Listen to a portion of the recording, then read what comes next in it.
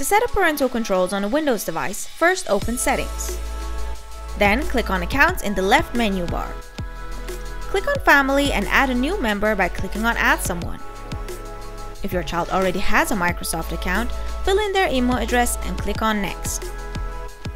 If they don't, click on Create one for a child. Create an account and a password.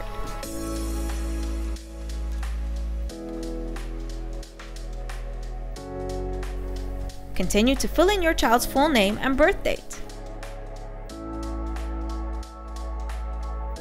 Now you can sign in with your child's Microsoft account by filling in their email and password.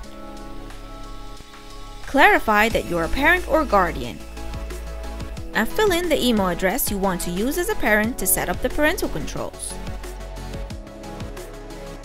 Choose whether you want your login details to be saved.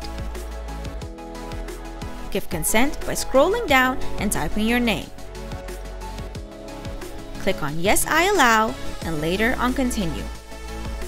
And you've successfully added your child to Family Safety.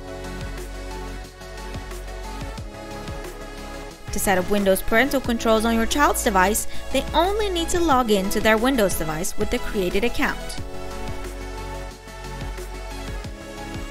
To edit the parental control settings from anywhere you want, use Family Safety's mobile app.